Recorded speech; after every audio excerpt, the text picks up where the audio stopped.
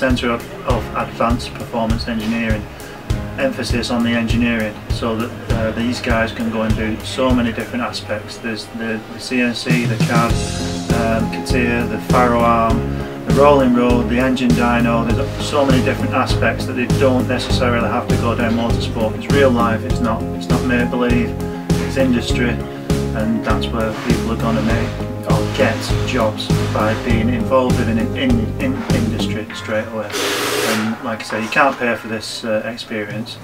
With the Vice Chancellor in Bolton University and the vision that they're going down with this, it'll be second to none, and it'll be a world leading course.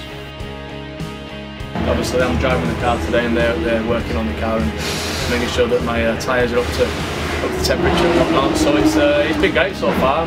Yeah, certainly, yeah. I think for me the industry is pretty local to me, but the university is just, what it offers is just fantastic, you know, just to come here, these students, to witness this, and not only, they're not here just watching, and they're actually taking part, you know, they're passing me things and they're putting the tyres on, taking them off. It's really hands-on, and I think that's pretty unique. I don't know if we've got many friends at other universities that are doing similar sort of course, but I'd be pretty surprised if they're doing something as hands-on as this, so it's unrivaled really in that sense. Yeah, why not? Yeah, let's fast forward 5 years and let's, you know, we're at Le Mans somewhere and we're doing an endurance race, and there's students there who graduated just a couple of years ago. From now, that would be a great outlook, and why not, you know, all supporting each other.